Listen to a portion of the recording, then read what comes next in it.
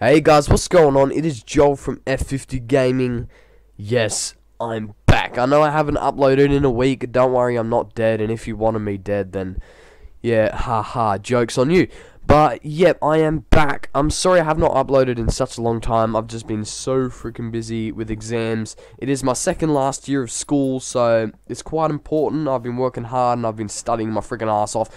And I just haven't had the time to just play video games or make any videos for you guys, and I really apologize, but I'm going to make a video today, and I promise you guys I'll also make a video on Friday, and that video on Friday will be some Forza 6 demo content, so hopefully you guys are looking forward to that. But today we are going to be driving this Peugeot, and holy shit, it sounds like a spaceship. Listen to that, it sounds like a jet plane or a spaceship or something like that, but it's really cool. There's nothing like that. It's the only Peugeot I can say that it actually looks cool, it sounds cool, and it's actually quite fast. It only weighs around about 700 kilograms, and it's got 335 horsepower from an electric motor, and yeah, this thing flies 120. And yeah, this thing just looks so cool. Well, I wouldn't say yeah, it does look cool, but it's just very unique. It's just like it has a shorter wheelbase at the back than at the front. That's just a bit weird, but hey, it's cool. It is an open top, so it's kind of like a convertible, you can say. Well, it's not a convertible, it's pretty much just a roadster. And yeah, you need to pop your helmet on for this car. But yeah, this car is definitely not what you call slow. Handling feels a bit weird though. You do get a bit of oversteer in the corners, but that's cool, I'm cool with that. But yeah, this thing is just really cool. It sounds awesome as well. It just sounds like a spaceship. It's just freaking awesome. But yeah, this car I think was from the RPM Velocity DLC, and I absolutely forgot to make a video on it, and it's actually free. You can pick this thing up for 0 cents, and yeah, you can pretty much pick it up and just freaking throw it around. No, but yeah, I like the dials. Look at the dials on that thing. It's just like this thing is like a Batmobile. Just look at the freaking steering wheel. It's just like that is Batmobile 101 right there.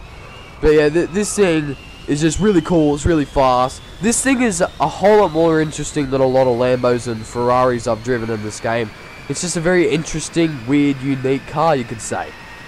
But yeah, we're going to do a time trial, and then we're going to do a race in Scotland. And yeah, let's see how this thing competes with other cars. I think this is in the sports. I think it's in the performance class. So yeah, this thing will probably go up with like Dodges, BMWs, all those type of cars. Maybe a few Ferraris, maybe like an F430 or an FF or something like that. But yeah, this thing is quick, as I said before. It's just awesome. It's a really fun car to handle. Yeah, it's just a really cool car, and it's made by Peugeot, so it's probably one of the most surprising cars to call cool.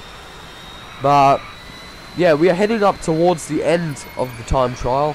And yeah, we're going to be doing the race, so the race will be pretty cool. It's going to be pretty interesting to see, because the race I'm choosing has quite a lot of straights. And yeah, as you know, electric cars they don't really have the highest top speed. This thing probably tops out at around about 148, 150. But yeah, as I said, this thing is really quick, it's really cool, and yeah, let's move on to the race.